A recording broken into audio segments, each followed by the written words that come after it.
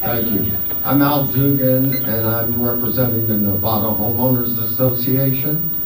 And I've sent all of you on this commission emails with the documents regarding the Redwood and Grant bus stop terminal that you guys are funding with ATP funds.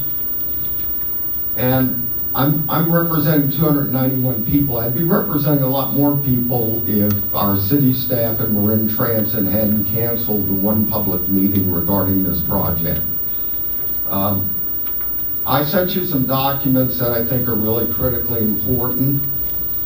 One of them shows the blind spots that are being created with this project that is asking for $1.5 million. These blind spots are not in the current side platform design, but they occur when you put the center platform in. Now, the center platform that you're funding was considered for the Van Ness bus stop by Muni, and they rejected it immediately for it being unsafe. They threw it out immediately.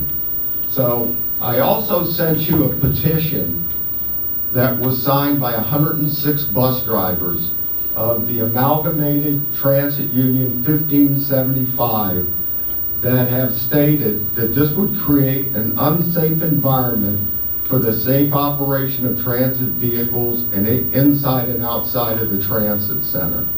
So I don't think ATP funds were ever designed to create funding for a bus stop that is said to be unsafe by 106 bus drivers that have over 1,000 years of bus driving experience.